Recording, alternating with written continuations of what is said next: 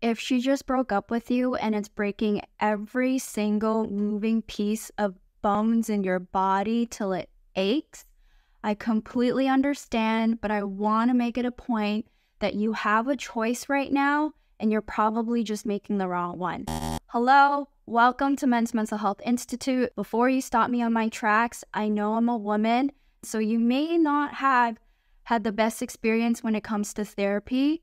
But I'm here to kind of change that route because essentially men's mental health is under attack, and it's very important that we have a service of therapy that fits directly with how you perceive and view this world. If you're going through a breakup and you're trying to understand how to navigate through this maze, you can't stop thinking about her every waking moment and spent thinking about what you can do to get her back, or trying to let go of a woman essentially that you know isn't good for you.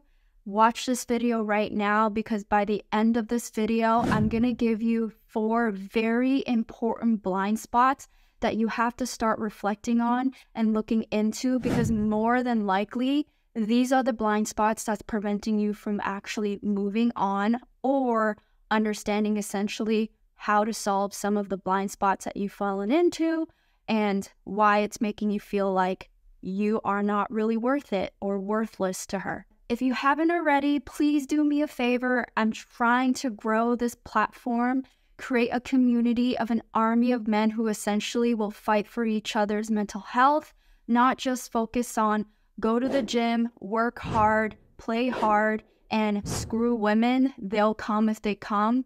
Most of the times I know the very genuine craving for all humans on this earth, men and women alike, is that genuine emotional connection based on loyalty, respect, and trust that a lot of the times ends up being one of the hardest aspects of life to achieve. And so what I'm trying to do is essentially close the gap between men and women, so there's beautiful families or beautiful relationships that come out of it, no matter where you're from, how rich you are, how poor you are.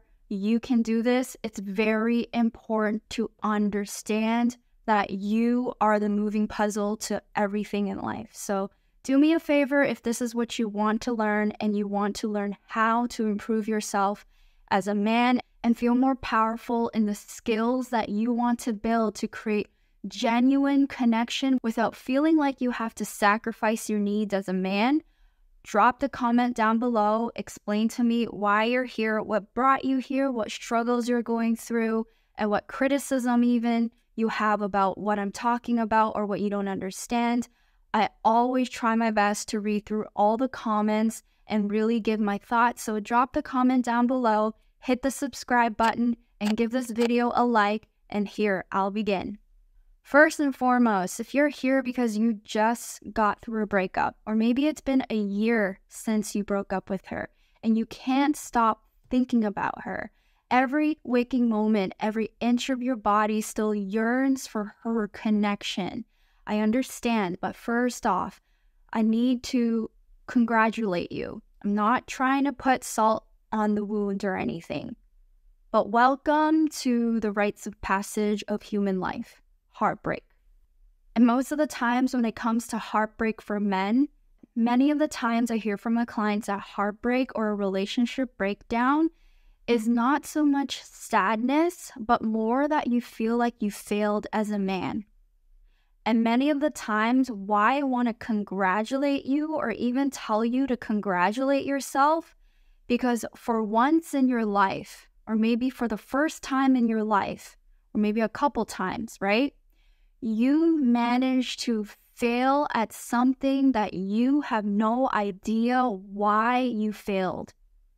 So what this does to you as a man is essentially it attacks your inner being, and it makes you confused about who you are as a person, what you stand for, why trying so hard still wasn't enough. And so in a way, I want to congratulate you on feeling this way, because many of the times that shows that you have blind spots in yourself that you can actually work through and learn from. and level up from. So that's number one, congratulate yourself. I know it is a weird mindset to have. How can you congratulate yourself on losing the woman that you love or going through such a hard time? But I want to change your mindset a little bit. Congratulate yourself that you're feeling these emotions. Welcome these emotions with open arms, because this is the opportunity, this very moment you're watching this video, this is an opportunity for you to really dig into what the heck is going on with yourself. Number two, the blind spot that you're probably falling into is really important to bring some science into it. And this is one that I really tell my clients and helps my clients really calm down a bit first, regulate their emotions a little bit more first and foremost, before achievements and change can happen, okay? Number two is you have to understand a breakup is a physical reaction. It's an attack to your entire world. You feel as though your entire shelter of who you are and how you're made up is completely at war with everything. And so it's a survival instinct that your body has created stress hormones to respond to what is happening. It is essentially a destruction of your inner being. Number two basically focuses on that a part of you has been ripped away from you and you could not protect essentially something that was extremely sacred to you, which was the breakdown of your relationship. And I understand that. But for the second point is you need to be aware that your body and mind is working together to actually protect you, because the overthinking is a natural survival mechanism for you to try to solve issues. But first, right, you have to understand that a breakup does respond the same when it comes to feeling attacked, feeling going into survival mode, feeling like you have to protect every little piece of your life that you have left. And so just understand that you're going through an emotional and physical reaction. Number three is, now that you understand you have to congratulate yourself, right? It's a rites of passage. You know this is almost a challenge for you to try to win and get over. That's checked off. Number two is, you know your body is now responding to the environment and what has happened in a very stressful way. Your physical body is exerting hormones so that you can fight a war. After those two you're aware of those two aspects. Number three is you have to differentiate between how you're actually responding. So many of the times, a lot of my clients, after going through therapy, this is a point in which they actually start therapy, they realize that it's not that they feel sad. It's actually rage, resentment, and anger that they feel, specifically because they feel like they were completely betrayed, disrespected with how things really ended. How could she sleep with someone right after we broke up? How could she leave me and give me no explanation or very minimal explanation? How could she leave 10 years of marriage and not even give me a chance or give us a chance to work through this? I completely understand. This response is normally based on not sadness, but it's based on rage and resentment and energy of pure fire. And what I want you to do and realize is that a lot of the times this rage and anger creates energy that is used to tap on her socials and view her socials to see what's going on, or look through pictures and see possibly when was the time that she thought about possibly breaking up with you, or look past your history or text messages and try to pinpoint what signs did you miss that she was starting to pull away or showing signs that she was losing attraction for you. Your energy of rage and resentment, although it could be very much optimized if you were using it for the right purposes, you're currently using it for the wrong purposes. And so what I want to say is, number one, congratulations. You have hit probably one of the biggest challenges in life. I want to congratulate you on this rites of passage. Let's see if you can pass it. Number two is your body is going through an extreme experience of hormones and physical pain. And number 3 is understanding that your rage and resentment could be used towards wasting your time and doing behaviors that is just not going to benefit you. So ending on this point, tip number 3 that I have is do not turn off this fire. Do not turn off your rage, resentment, and anger. Do not turn it off, but pinpoint whether or not the time used to optimize this newfound fire that you have in you, is it used and wasted in things that is just going to cause a cyclical cycle of a never-ending toxic cycle of you going in and digging your history, trying to get her jealous, trying to do no contact and get her back? Or is it really used towards really optimizing your own self and trying to prove to the world, to yourself, and to her that her breaking up with you is her loss? But how do you really do that? Because many of the times you felt like right now you lost as a man.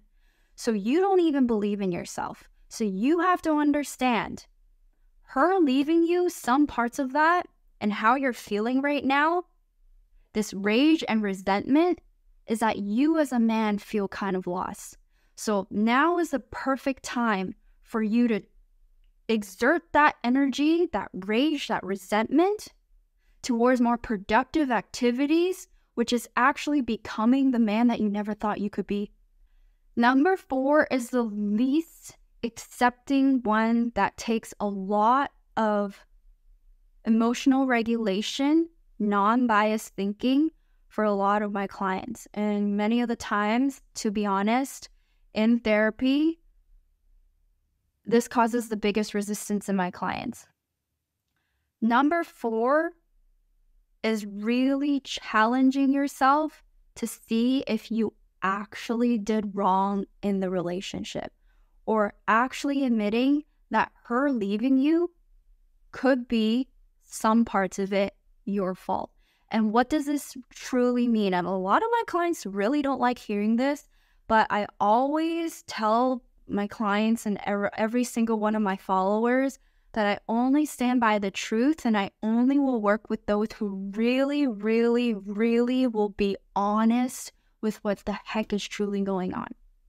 So number 4 is many of the times when you're going through breakups, you'll have all this rage. It's this rites of passage that you don't know how to get through. It's your first time feeling like a failure, or maybe the second or third time feeling like a failure.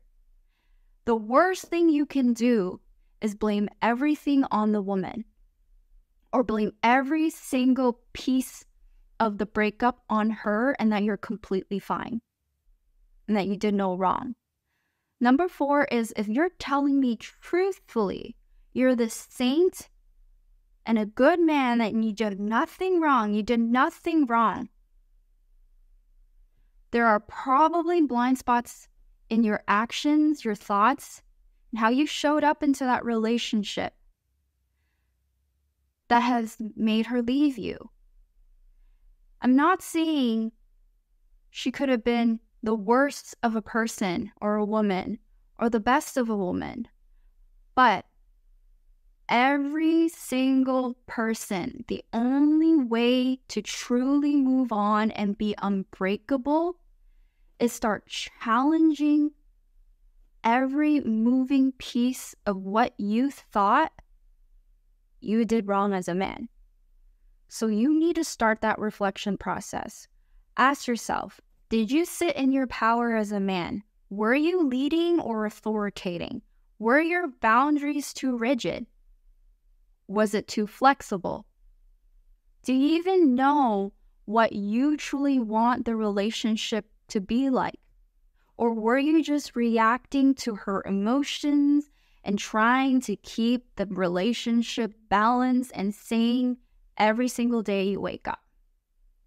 So if there's no strategy when it comes to how you want the relationship to behave, and if a woman is showing you red flags from early on, whether it be she's really insecure and you don't know how to handle that, or she's extremely, extremely demanding and you don't know how to handle that, There are accountabilities and points of responsibility that a lot of my clients, once they choose to accept, to start reflecting on accountability, true change happens and better relationships are formed. So those are the 4 blind spots. Thank you for listening. I hope you enjoyed this video. If you are truly looking for understanding what you need to do to get through this rites of passage, because to be honest, congratulations, you've went through your first or second heartbreak from a woman that you desperately wanted to keep. Welcome to the world of failure. I hope that you don't go through any more of them. But what this video does for a lot of my clients is essentially, if it does come again, how do you react better? And how do you ensure that the emotional triggers and the stresses is not as high? Make sense? So everything that I do is centered on control in yourself, your world, and your values as a man. Thank you for watching this video. I hope you guys learned something. If you haven't already, please click the subscribe button and comment down below what you thought about this video or what other topics you want me to discuss. A lot of the times, society tells you how a man should behave and how a woman should behave, but I try my best to close those gaps so that we understand how to create more unity between men and women, because honestly, it's getting a little bit ridiculous. Bye, guys. Hi, everyone. If you enjoyed our content, don't forget to follow us on TikTok and IG, where we post daily, and YouTube, where we post weekly.